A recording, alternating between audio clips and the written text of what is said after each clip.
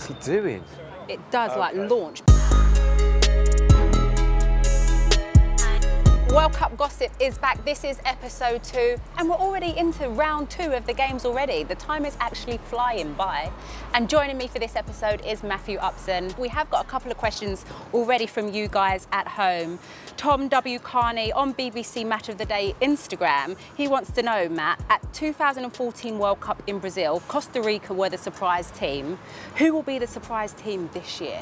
The surprise team, I think I've already said it, I think of Mexico. I think they're going to produce some really good performances from what I've seen. I think they'll go through to the knockout stage and they'll be a threat for anyone to take on.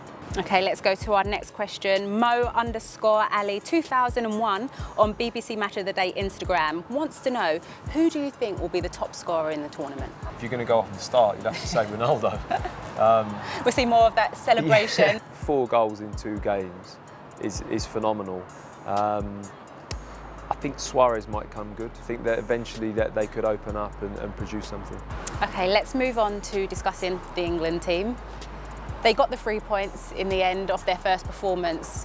What were the bits that you liked from that game? I thought we were very direct. We were aggressive with our decision making and how we wanted to play. And I think we should have had the game, much more under control in the first half an hour. Maybe 2-0, something like that, but wouldn't have been unjust for how well we started. And then I think the whole game looks completely different. And then going into the next games, any predictions from you? I think we'll beat Panama, and then it'll be an interesting third game because the matchup with Belgium is obviously a lot tougher, but we'll hopefully be able to play with a little bit more relaxed, maybe express ourselves even more and hopefully produce our best performance of the tournament.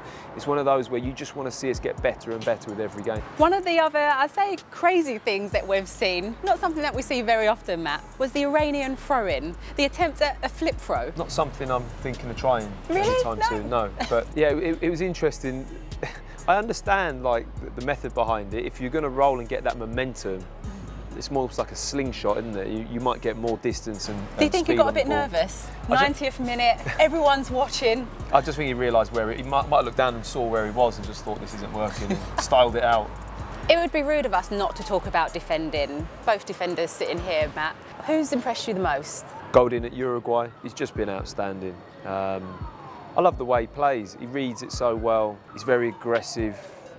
He almost takes control of situations, reads the play, steps in front. A couple of times in their first match, he stepped in front and then went on like driving runs, played it wide, got in the box, looked like even going to score. That's the thing, isn't it? When you look at defending and you've got those top quality defenders, they make everything look so simple. Yeah, it's because the planning and the reading, it makes it look easy. How he sees it, he reads the play.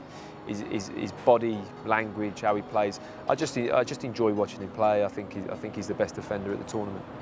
And what about Pepe? Do you like him? Yeah, right up there with my.